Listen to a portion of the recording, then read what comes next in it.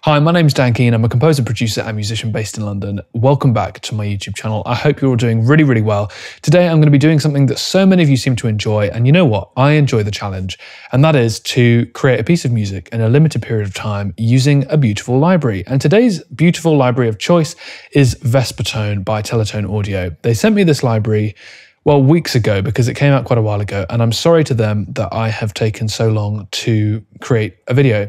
They're very kind in sending me these libraries for free, and they've also offered to give you a 10% discount if you use the code DANKEEN at checkout, which is very kind. I believe that applies to all purchases, in fact, it's been so long since they sent it to me that they've actually come out with another library since, Ondine, which is actually very beautiful as well. But I'm going to be using this multicolored, beautiful library today, and that one alone. Now, I think because of the style of the library, it doesn't need 40 minutes. I'm going to give myself 30 minutes to come up with something. In case you don't know, this library is really 4-in-1. You've got a Celeste, Rhodes, Vibraphone, and Wurlitzer. And within that, you've got all of these little controls, which are really powerful. Lots of mic positions, but then you've got your body, soul, and spirit. And then there's even an arpeggiator. So just before I start this, I just want to give you a little preview of what we're about to play with. So if I just play this, this is the Celeste. This is the basic bog standard sound, which is not bog standard at all. It sounds really lovely. As soon as I start turning up this body knob,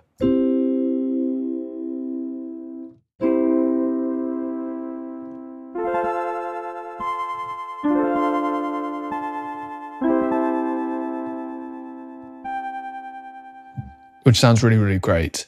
And you can hear there's so many little gradations in between that.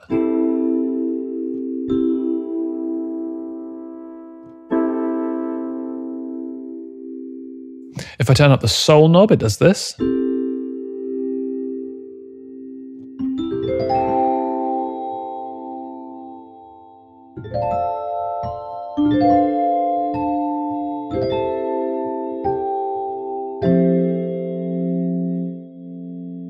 Beautiful. And then finally, spirit.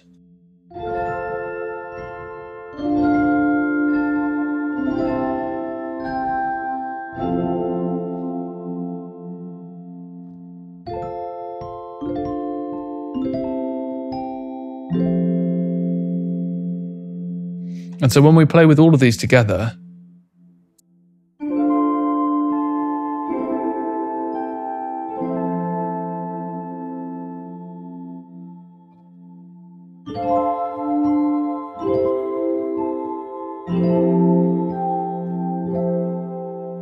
it sounds really lovely. Now, of course, that's just one. And then we've also got a whole load of design patches as well. And that's where I'm going to start today.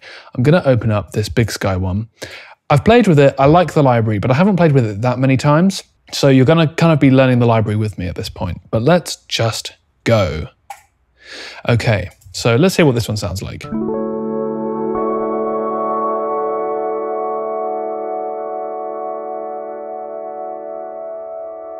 Okay, there's quite a long decay on that.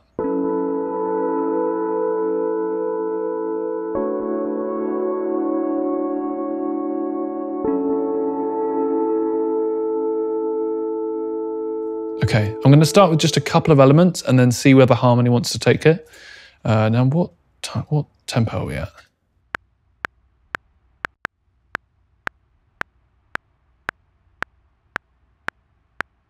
That seems good to me.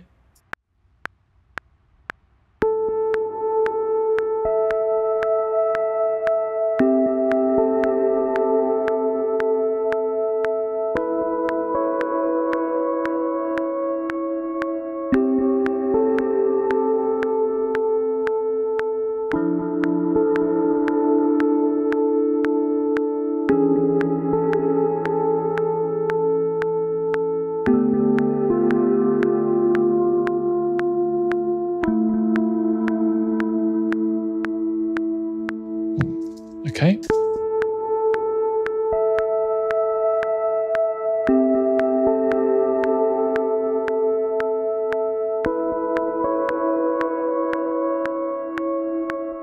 Okay, let's just add another layer on top of that, and let's make it something a little bit more padded. What's this one doing? It's kind of the opposite of pad. I guess actually, you know what? I could just turn off the arpeggiator. Now let's try something else.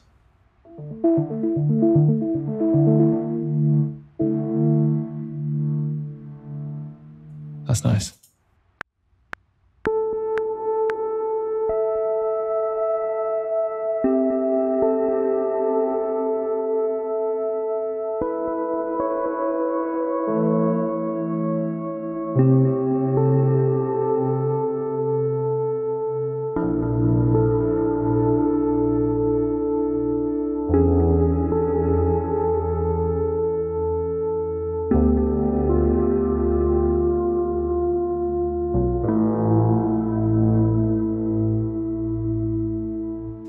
I was quite lucky with the harmony choices there. The bass line was a bit strange, but it worked. But one thing I didn't like was how much it fluttered. So let's just pull this down and take off the wow for now. That's nice.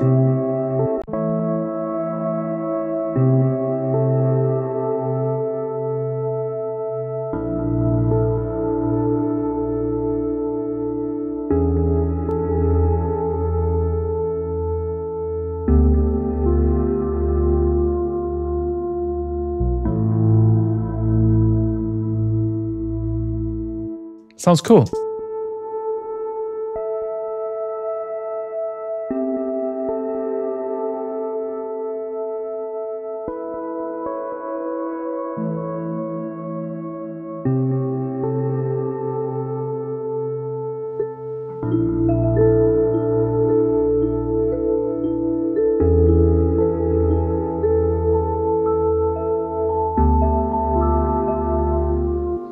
Okay, I'm going to add some vibraphone now.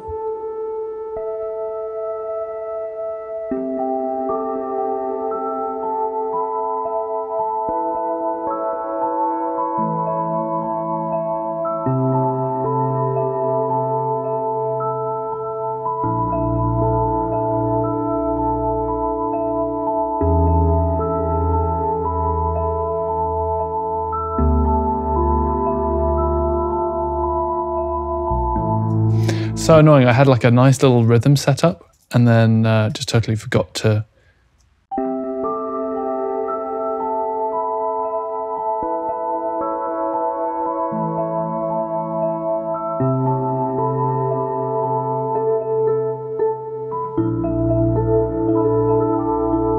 I think it should come in there.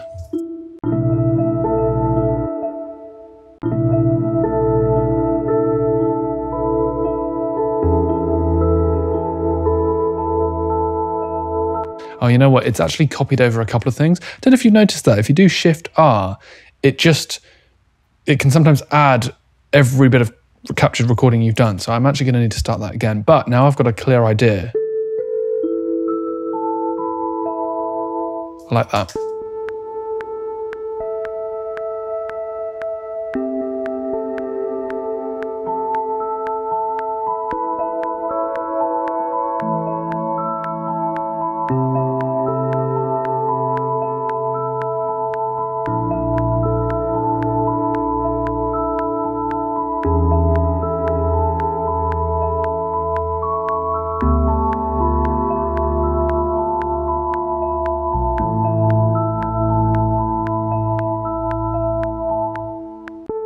That sounds really, really nice. So let's quantize that. And again, only quantize to 80% because otherwise it can sound a little bit forced.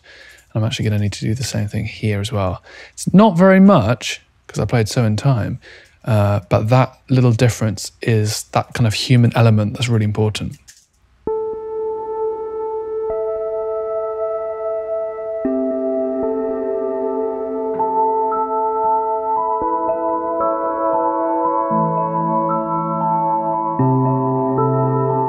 Okay, we need a little bit more context there. Let me just, I just want to get my ducks in a row here and check. Oh, this one was Big Sky. And then this one was IBM. You know, my granddad worked for IBM. A little bit of trivia for you. And then soft mallets there. Okay. So I think what we might need next is the Rhodes, because the Rhodes sounds beautiful. Let's just go back to the regular patch for the Rhodes. And in your own time.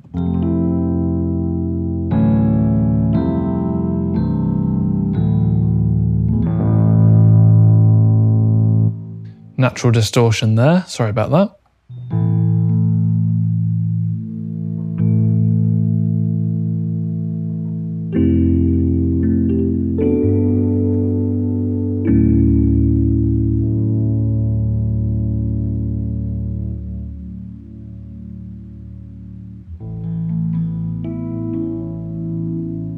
That's nice. Okay.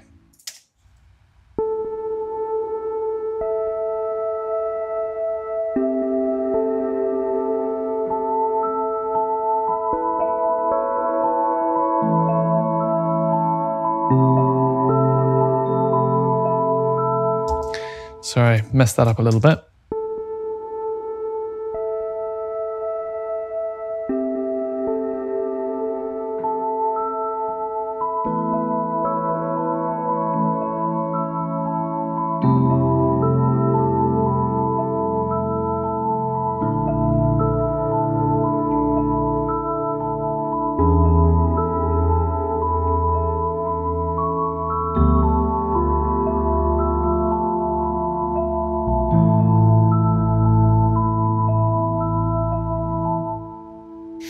Okay. Oh, it did the same thing again. I'm so sorry.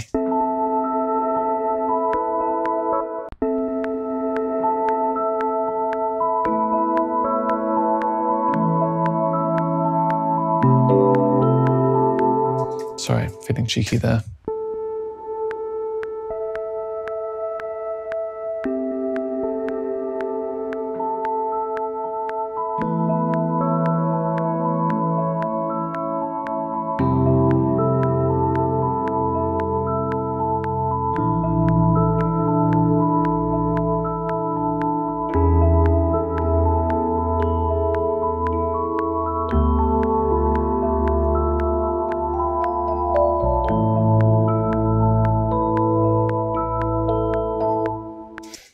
Okay, one thing I just want to check here, there's a little frequency that I'm not quite sure about.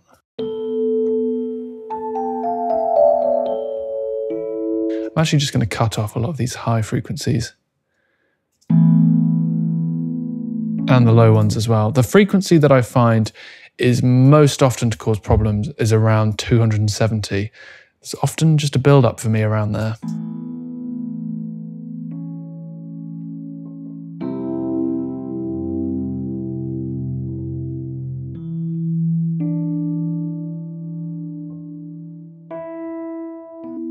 Around there.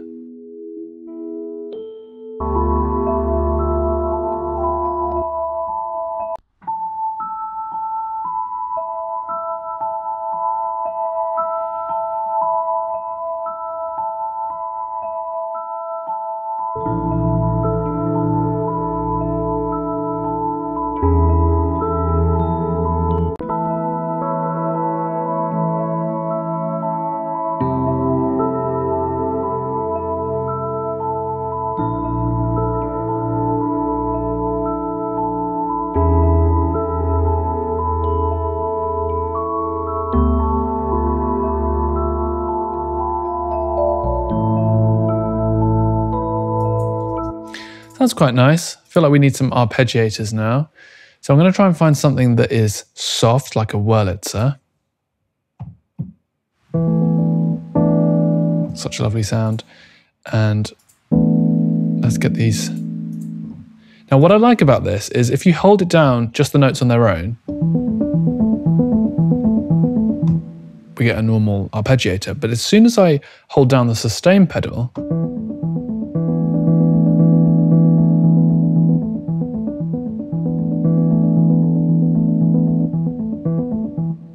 it acts as if the sustain pedal is down and that the arpeggiator is doing the mechanics. So the arpeggiator is acting in the same way, but the sustain pedal is being suppressed as if the instrument had the sustain pedal down.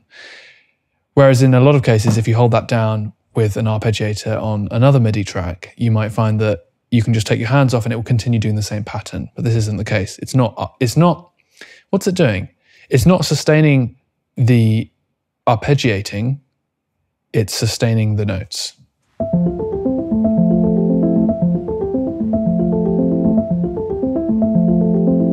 And that's quite a cool sound, actually. So let's see what happens when we do that.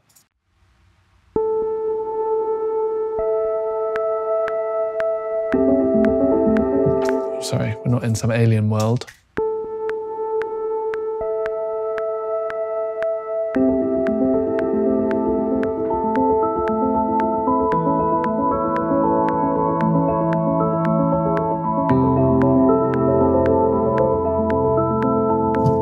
Sorry, there was a good idea there, and I don't know what it was.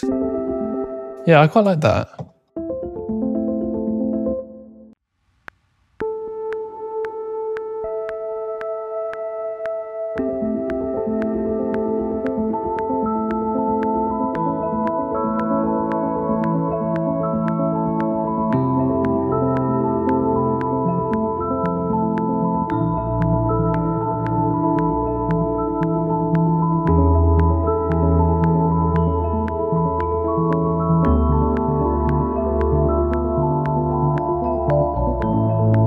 Sorry, I should have done...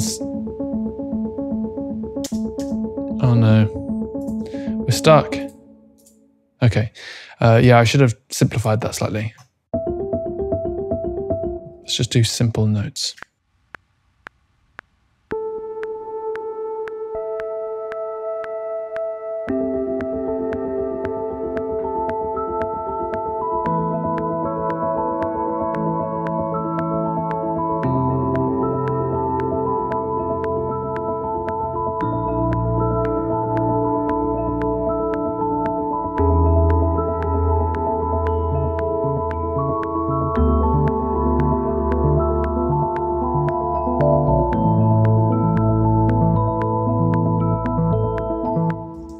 Beautiful.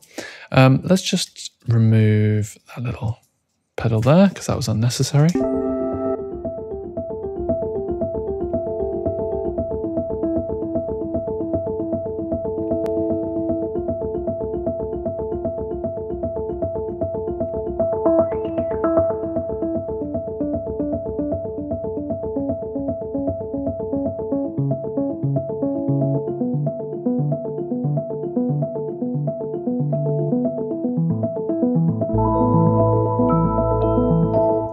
Sometimes I like to mute things and just hear what stuff sounds like by itself.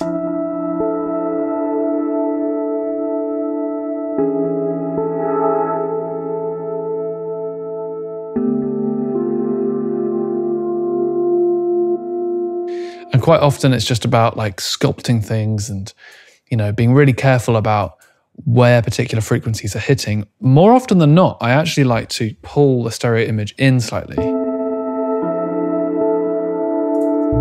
and then expand it with reverb afterwards. There are clever ways that you can do that. Also, a big thing for me at the moment, which I'm going to make an entirely different video on, is the idea of cutting your high frequencies and then massively boosting them with other reverbs and effects. I think that can be really, really powerful. See, there's some stuff going on there that I'm not sure about. And I think the main reason is there are all these kind of aftertones.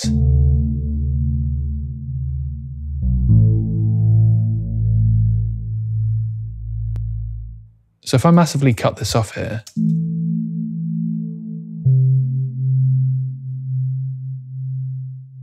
what I would then do is compensate by adding a little chorus. And I might even consider a little Saturn.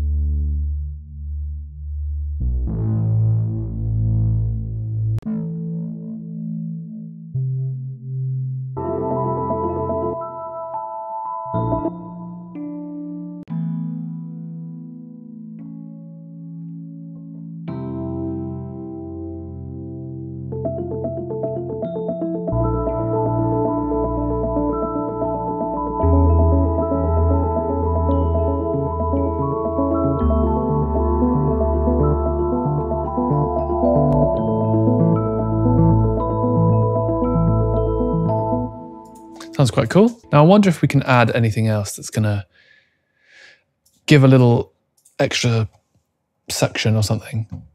What does this one sound like? Yeah, I don't really want arpeggiators now. I want something big. And I guess I need to disable this EQ.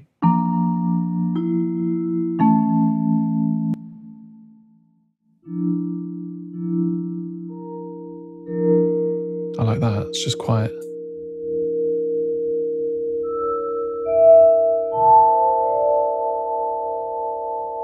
No Time to Die. Good film.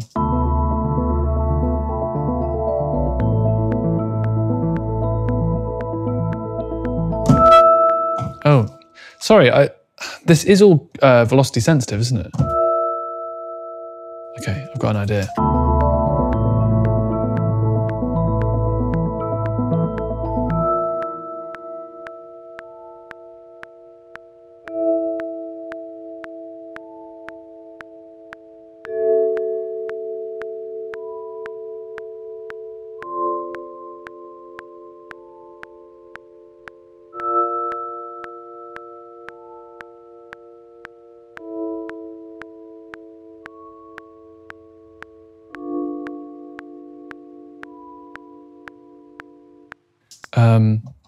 Should go down to an F there.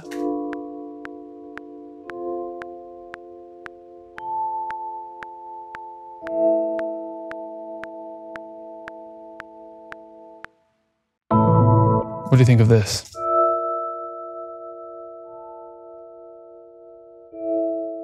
Okay, I think if we just like make all of these the same, then bring them down, it kind of narrows the velocity scope there.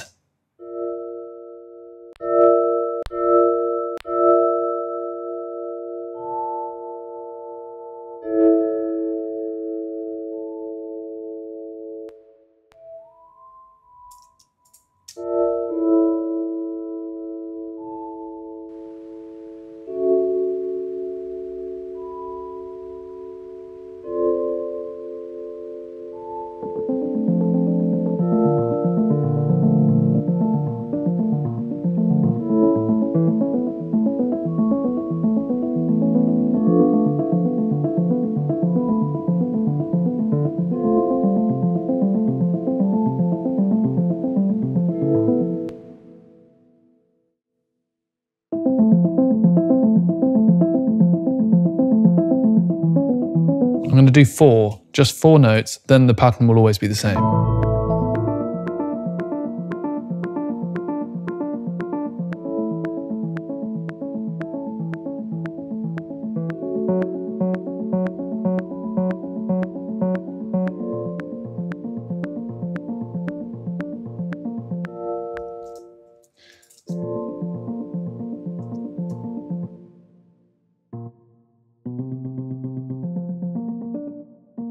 I feel like that was supposed to be, was it supposed to be F major?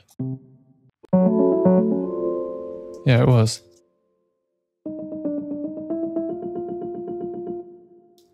Not to worry.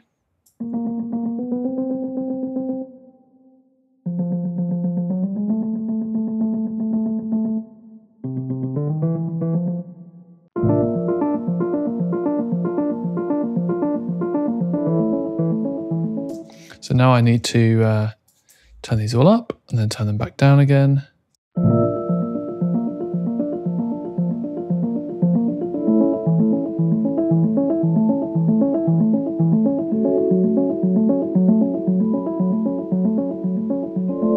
Right now.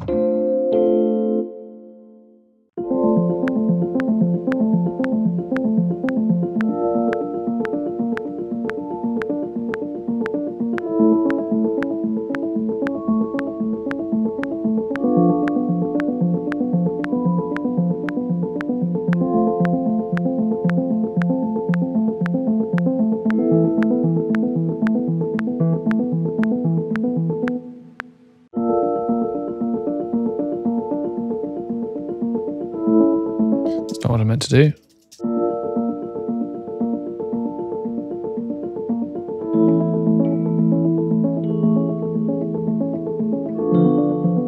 Cool.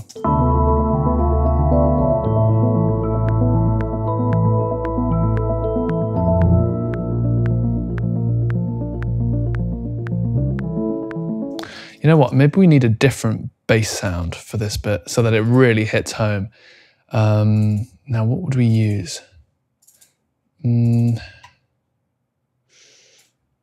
one sounds cool.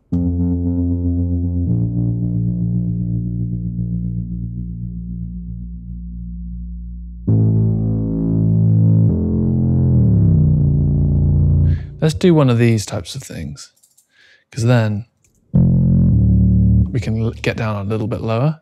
I'm tuning down, but then I'm tuning up in the track so it accesses different samples.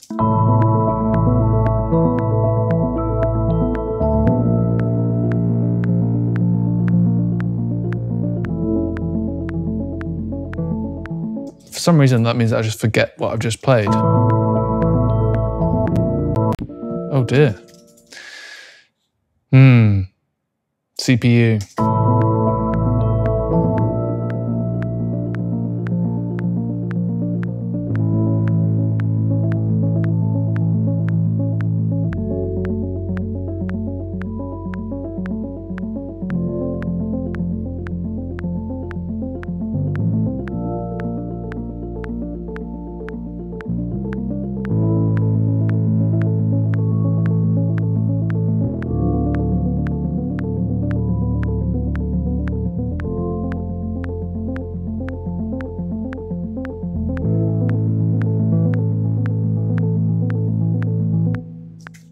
Okay, interesting about that CPU thing. I've had some very, very strange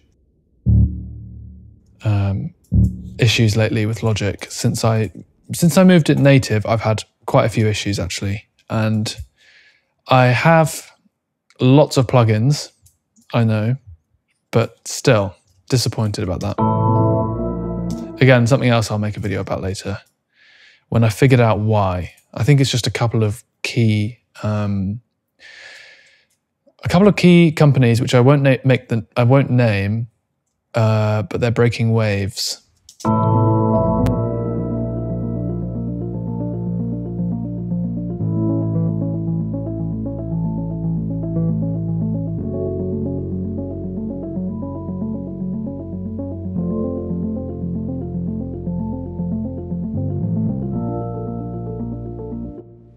Okay, once we've just padded this out, we'll be golden.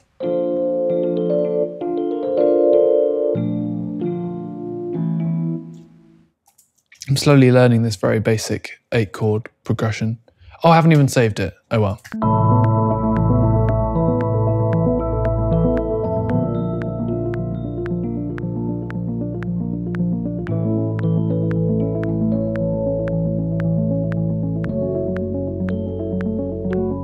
Yeah, let's do some nice little...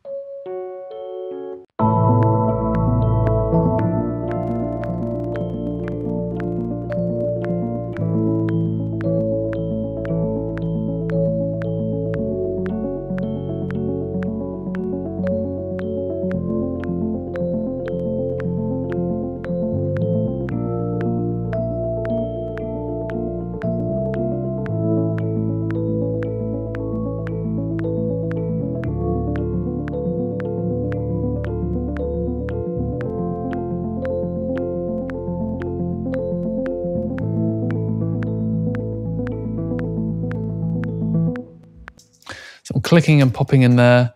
That must have been because of whatever CPU issues I'm having. I don't know why that is, I really don't. I mean, look, I've only got 4 tracks playing at once, and it's not that intensive a library, I don't think.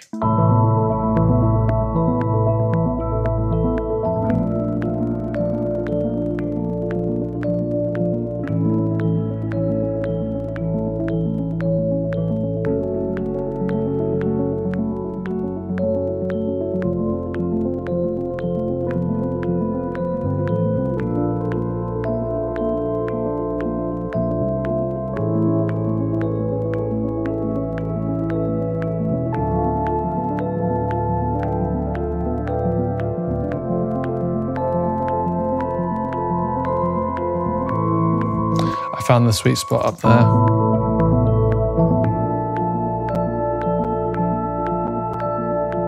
I'm sorry, this is very, very disruptive. Let me just change this I/O buffer size to something silly.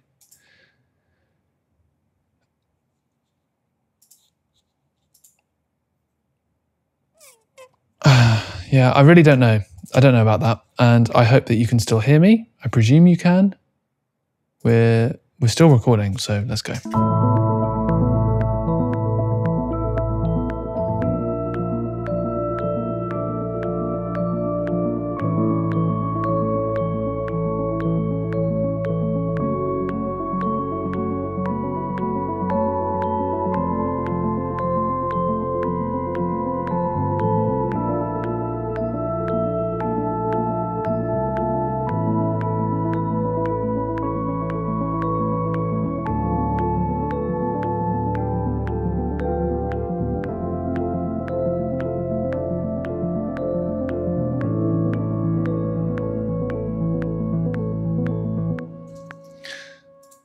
Okay, just a little fade out there. Feels a little bit messy towards the end, but hopefully it'll be okay. I just need to add some of this. We just duplicate this track. In fact, that can actually just stay the same, I think.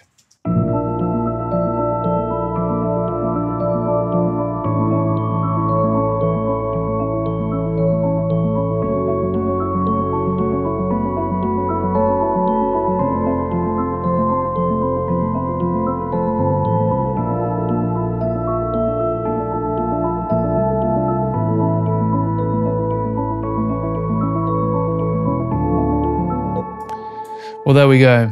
Time is up. So what I would do then is I would put my basses in a bass stack. I'm going to do a video, don't worry. I'm going to do a video about mastering and stuff, because it's always the last thing that happens. And then, you know what, on the rest of these, I'm just going to add just a keys stem as an example here. And something that I quite often do is I'll add my DK air, which just adds a little bit of fizzle at the top. So yeah, let's have a listen through. Let me just engage this and then see how it sounds.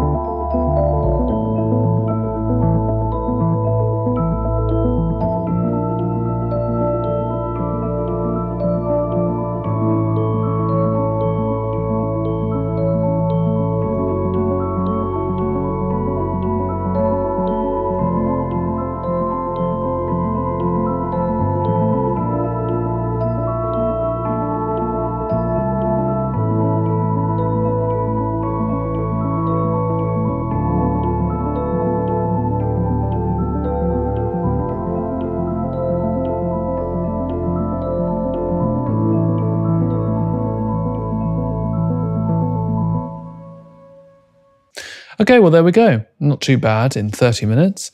Now, I guess it should be kind of obvious, but this would just be a sketch. I'd then go in and, you know, play around with lots of flares. I want to know from you guys, what do you think about the way these videos are made? Would you prefer that I just always do videos like this? When I do videos like this, would you prefer that I just make videos like this, where I'm just starting from the beginning and going all the way through?